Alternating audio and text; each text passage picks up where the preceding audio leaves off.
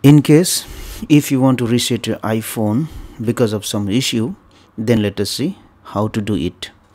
In iPhone X, if I have to soft reset my iPhone, then what I will do is I will press this side button and volume up button at the same time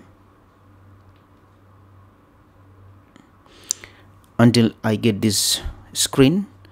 Then I will slide this power button to the right and this will switch off the iPhone. Now once the iPhone is completely switched off, what I can do is I will press this side button again to switch on my iPhone. Now the iPhone logo has appeared. That means the iPhone is restarting.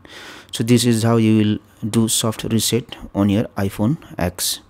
This will not erase anything from the iPhone. Now in case if you want to hard reset your iPhone, then let us see how to do it. For that one, I will go to settings here. I will go to general. I will scroll down and go to reset.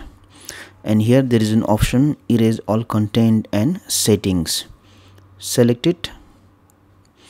And then if you want to upload your data to the iCloud before erasing, you can do it, or else you can select erase now, and everything which is present in your iPhone, it will be deleted. In this way you can hard reset your iPhone. Thank you for watching this video. Please like and share this video if you found it helpful. Also click on the subscribe button and hit on the bell icon to get the notification of our latest videos for free.